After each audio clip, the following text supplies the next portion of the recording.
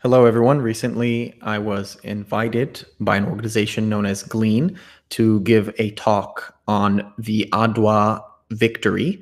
That is the victory of Ethiopia, the first Italo-Ethiopian war, and to try to relate that to some of the contemporary issues in politics in Ethiopia. And I was with a great panel, and I'll talk about that panel in another video when I get to a song by Duke Ellington. But today I'm here to review something from the Los Angeles Review of Books, and that is an article by my friend Elias Wendimu.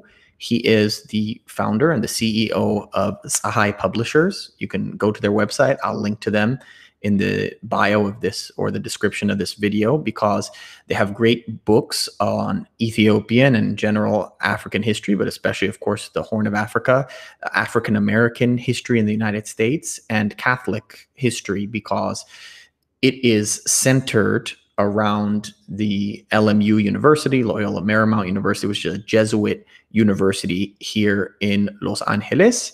And it was the rival of my alma mater, Pepperdine, which is a Church of Christ university.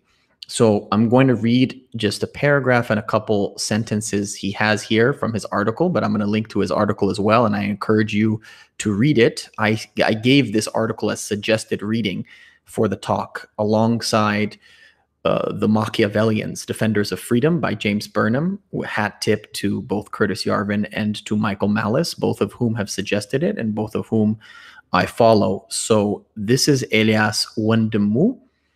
We all were taught that World War I, which claimed 16 million people in 4 years, began in 1914 after the assassination of Archduke Franz Ferdinand in Sarajevo.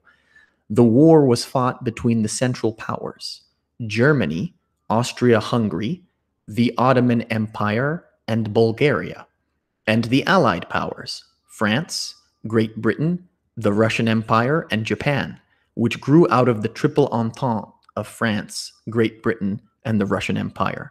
The question is when and where were these political alignments first made, and why?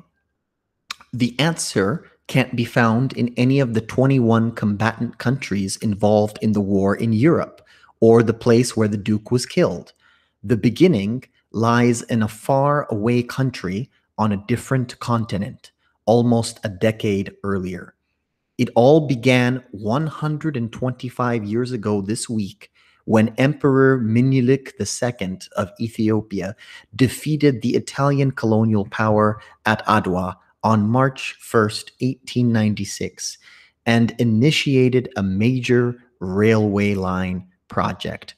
That's just a gursha, or a little bite, a little morsel for you all to go read the rest of the article. I'm just going to point one very interesting fact about the two sides in the debate. The so-called intellectual community, which is still assailing good people everywhere in 2021 in the year of our Lord, and 2013 in the year of mercy. That's the Ge'ez calendar, of course. So on the one side, you have Britain and France and Russia. Interestingly, when you look at the dates of World War I, this is when they had sown the Western seeds of discord. Discord, of course, being one of the 7 things that the Lord abominates, and in fact, that which his soul truly abominates more than all the other things. So they sowed discord amongst the brethren by spreading communism in Russia and getting rid of the Tsar, which is, of course, the Slavic way of saying Caesar. On the other side, during the time of the Tsar would have been Russia in the Orthodox Church, allied with Ethiopia. Germany, at this time in World War I, under the Kaiser, another word for Caesar, the Germanic word for Caesar, was allied with Ethiopia. Austria-Hungary is a monarchy. Germany is a monarchy. The Turks have an empire that you can call monarchic as well. So Ethiopia, Eritrea, and it's a different, definition at this time, Somalia, Kenya, Sudan, and Egypt are all the colonial interests of the likes of these places like Britain and France and Italy. And as they're trying to divvy up the remaining portion of Africa that's not colonized, mainly Ethiopia, they run into this figure of Menelik and they don't like him. So they try to have a lot of dastardly behind the scenes deeds against him, and they plot and scheme against him. And what they don't want is they don't want a monarchic Germany, a monarchic Ottoman Empire, and a monarchic Ethiopia to be aligned.